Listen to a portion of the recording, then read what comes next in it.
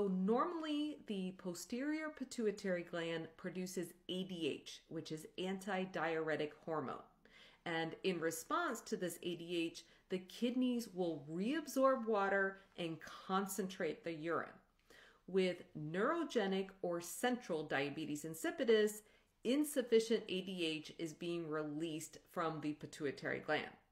With nephrogenic diabetes insipidus, the kidneys are not responding appropriately to the ADH being produced by the pituitary gland.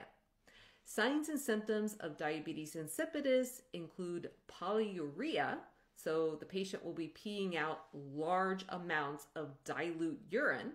They will also have polydipsia, which is extreme thirst, and signs and symptoms of dehydration as well, because they are losing all this fluid in their urine.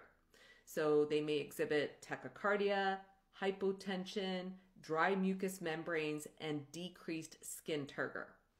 A couple cool chicken hints to help you remember the key attributes of this disorder is with diabetes insipidus, DI, you are dry inside, DI.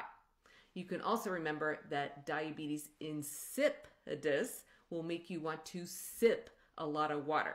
These patients will be very thirsty due to the loss of all that fluid in the urine.